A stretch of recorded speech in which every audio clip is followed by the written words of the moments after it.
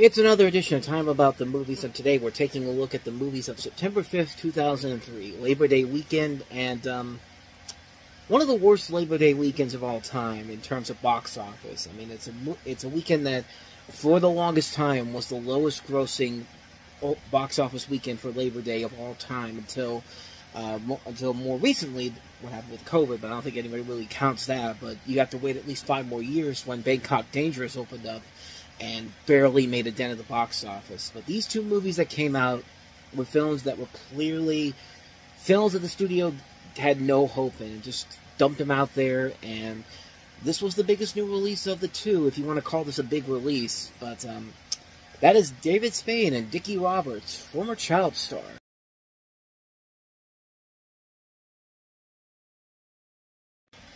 So, as the story indicates here, David Spade plays a child actor who fell into obscurity as an adult and attempts to revive his career by getting a part in Rob Reiner's next film.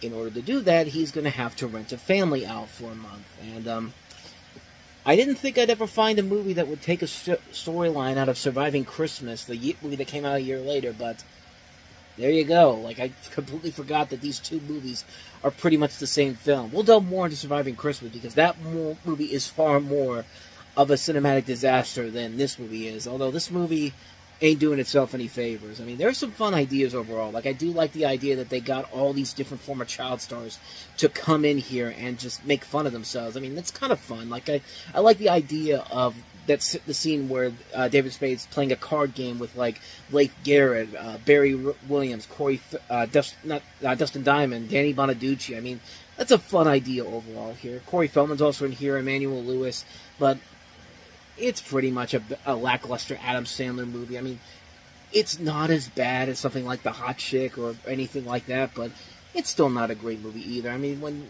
they have to use, celebrity boxing as a purpose for one part of the storyline here, you know how dated this movie is pretty quickly. I mean, celebrity boxing wasn't even on the air when the movie came out. That thing was like a year of thing that they did 2 things of, and then they never did it again. That was in 2002.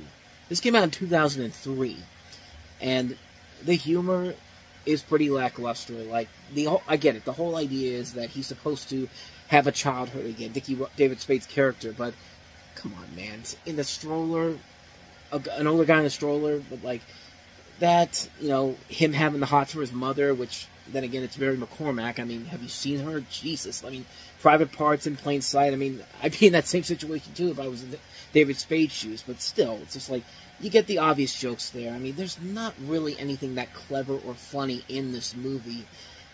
And there's definitely signs of something that could work here, but this just really goes to show that in terms of films, David Spade just, once Chris Farley died, I mean, it really was really tough for him to go out on his own, because he and Chris Farley were just such a great comedy duo that sadly never really went anywhere after Chris Farley died. But it's not to say that David Spade isn't a terrible actor, per se. I mean, I've seen him be funny, mostly on television. Just Shoot Me is a very funny show. He was great on Rules of Engagement. I mean, he's done a lot of stuff on TV that's actually really funny. But when it comes to movies, he's very hit and miss. I mean, Joe Dirt was fine for what it was, but it definitely was a film that wasn't a great comedy overall. And this just feels like there's pieces there of something that could possibly work, but it just doesn't really amount to anything. You get the same mediocre jokes we've seen done over and over again. The jokes really aren't that funny.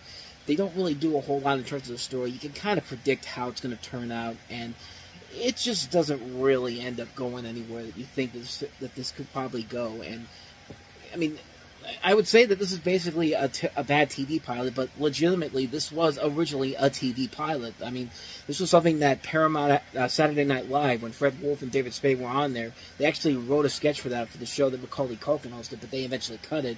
And then the WB was going to do it. They've sent the idea to the WB, but they turned it down, and so on and so forth. It was actually a dark comedy at one point, and then Adam Sandler came in and said, we'll make it, and lo and behold, we have the movie here. I mean, it's just, the jokes really aren't that funny.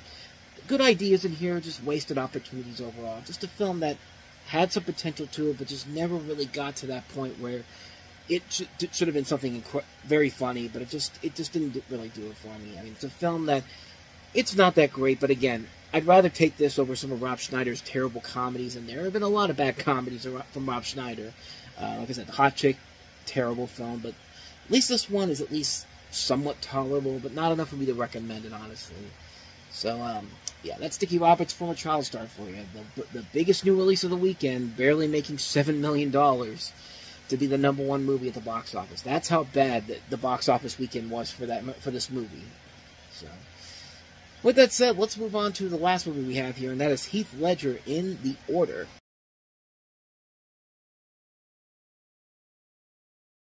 The truth is, The Sin Eater is not the actual title of this movie, although it's the working title of it. I mean, they even say The Order in the trailer. I mean, but it's originally called The Sin Eater, and that's not a good sign when you take a title that sounds pretty badass and just change it to The Order.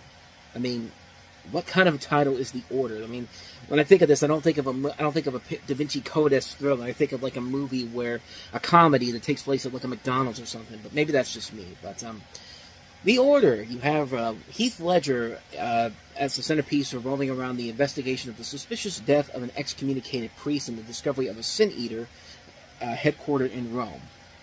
And, I mean, good cast overall in here. Heath Ledger, Shannon Sossamon, Mark Addy, Peter Weller. And speaking of Ledger and Addy, I couldn't believe this until I looked this up here. Guess who directed this movie? Brian Helgeland. Brian Helgeland is a pretty damn good filmmaker. I mean, this is a guy that wrote L.A. Confidential, Mystic River. He directed Payback. He directed A Knight's Tale. He's done stuff like 42 and Legend. This guy's a really good filmmaker. How the hell did he get involved with this movie? I mean, just wow. This is a film that, like I said, this was before Da Vinci Code, but you could see a lot of Da Vinci Code-esque similarities in this film. Also throw in a lot of Exorcist. I mean, we were trying to... This is still around the time when The Exorcist was still relevant because the re-release came out a couple of years before, the director's cut version. And we were about to have Exorcist at the beginning of the following year. But as far as this film goes, it's not a very good film. It's a very lackluster film. You really can't tell exactly what direction they're trying to go for here. Do they want to be more like The Exorcist, or do they want it to be like more this mysterious thriller film? And when you get to the actual thriller aspect and the mystery aspect, it just doesn't work. And it's a film that just really just falls apart on a number of different levels. And it's just a film that you really expect a lot more from, considering the talent on board, considering who's written and directed the film. I mean, Brian Helgeland has done a lot better than this movie. This is easily the worst thing he's ever done as a filmmaker. And he's done a lot of stuff, but, I mean, I'm sorry. When you do stuff like L.A. Confidential and Mystic River, and you've done so many other movies that have actually been good, and you make something like this, not good. Not good indeed. But then again, that's why they dumped this out on Labor Day weekend, because the studio probably knew it was bad, and just decided, screw it, we're going to put it out here, hope for the best, and no, not so much. And, yeah, it bombed pretty badly. $35 million budget, only $11 million taken in. So that should pretty much tell you everything you know about this movie. The Order, I'll pass on that. Thank you very much. Even if you call it The Sin Eater, this thing probably would have been dead on arrival anyway.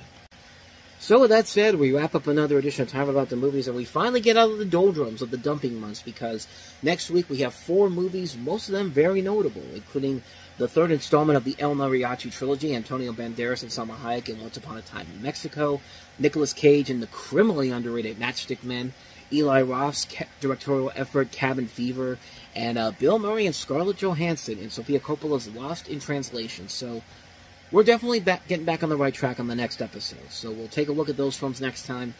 But until then, thank you so much for watching. And if you want to see more videos like this, please hit the playlist on the next page. Check out the previous episode. And also don't forget to hit the like and subscribe button if you want to see more videos like this on this channel. So with that said, I am off. I will see you guys next time. And until then, as always, take care.